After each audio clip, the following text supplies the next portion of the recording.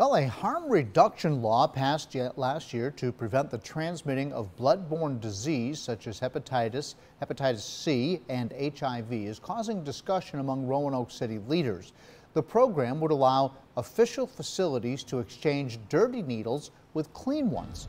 10 News reporter Leslie Gooden joins us in the studio to tell us more. Leslie? Yes, today I spoke with a center that would like to facilitate the needle exchange program if approved by city leaders.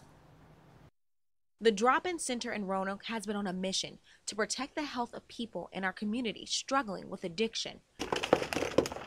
One way it does this by distributing brown paper bags filled with tools like gauzes and sterile water packs. But it's looking to offer more. It says a needle exchange program could protect addicts from blood-borne diseases.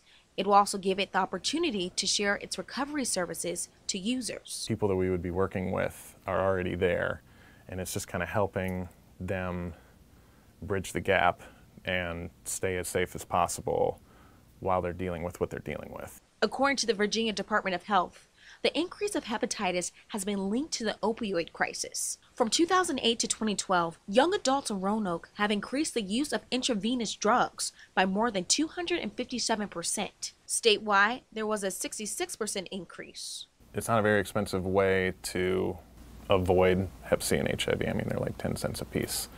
So in the long run, it ends up costing a whole lot less money giving people what they need to keep themselves safe than it does to, treat some of these things.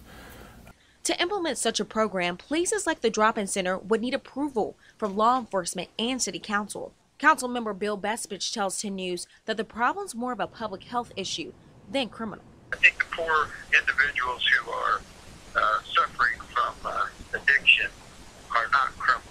They have a medical problem that needs to be dealt with as a medical issue, and locking them up is not going to solve anything. Dwyer tells me he believes that being neighbors to law enforcement could hurt their chances of becoming a needle exchange program. Not everyone is a fan of the needle exchange program. Roanoke's police chief says that the program will make it easier for addicts to break the law. In studio, Leslie Gooden, 10 News, working for you.